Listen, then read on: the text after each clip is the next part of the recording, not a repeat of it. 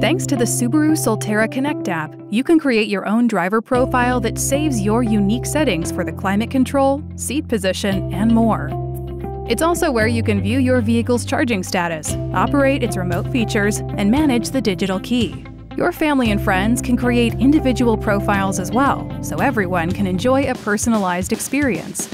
If you're the first to register, this will be the primary driver profile, where you'll be able to access your vehicle's settings and information. To begin, start the vehicle. You'll be prompted to enter your phone number.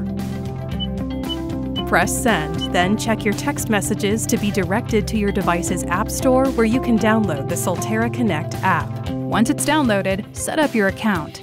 Then follow the instructions to scan the QR code. You can also enter an authentication code to connect. On your phone, follow the steps to activate trial services. You'll be asked if you consent to your vehicle sharing data. Tap Accept if you agree, and you can continue by setting up your profile.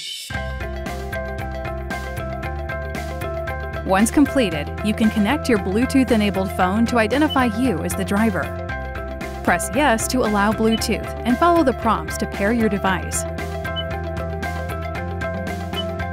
This is also where you can connect Apple CarPlay or Android Auto.